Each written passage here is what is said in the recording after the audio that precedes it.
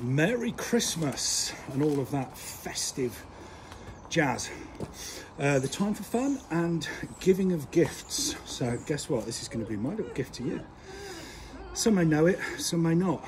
But anyway, long lines. Flipping it, what a nightmare these things are. But unfortunately, there is still a place for them within the training journey. Extremely handy tool to have a physical contact or a physical presence with your dog if they're out at distance.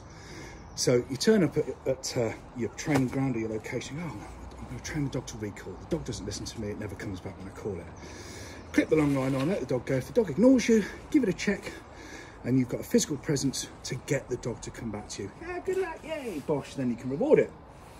However, the issue is, which we all know, is you turn up at the training ground, right, I'm going to get my, oh, right, your dog's here, or your dog's still in, right, hang on. And it takes you 15 minutes to find the hook to clip onto the dog. God, right, and then it takes you another 15 minutes to stand there and untangle the rest of it. No. So, my little Christmas gift to you guys is find a long line. We've all got a long line. And again, I mentioned before, it's a necessity to have as a tool. Other people use retractables, or I'll only use a retractable long line as a last resort because potentially they're not as good as you think they are in relation to there's tension the dog is always under tension, you're fumbling around with the buttons and flipping it, is it lock, is it not lock, oh god, yeah.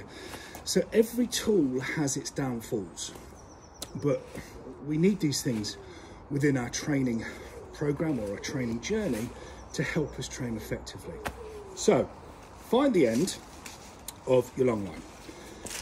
If it's got a hook on, if it's got a loop on it, great. If it's not, tie a loop into it, all right? Put your hand through the loop and grab the line.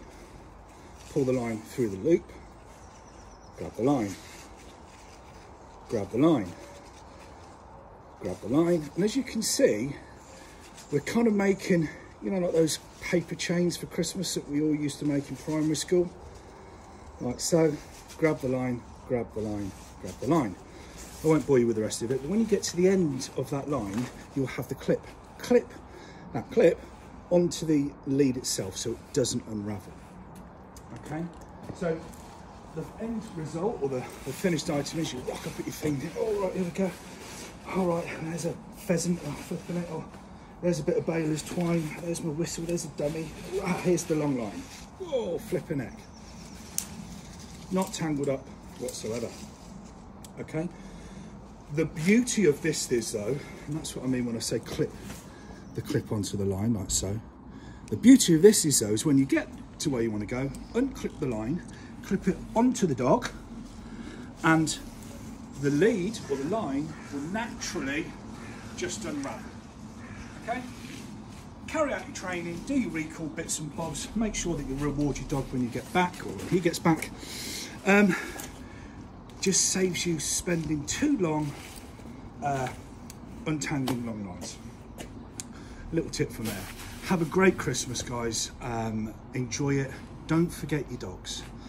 Be mindful that this is a completely different environment for them, and the stimulus and the stimulants that are going on within this new environment may cause them to act differently. Different food preparation on sides, food out on counters or dining room tables, wrapping paper everywhere, 1,001 guests coming over all at the same time.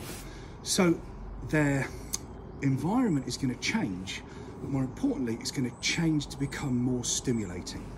So be mindful of that. Don't forget your dogs. Have a great Christmas and a happy new year, and we'll see you next year.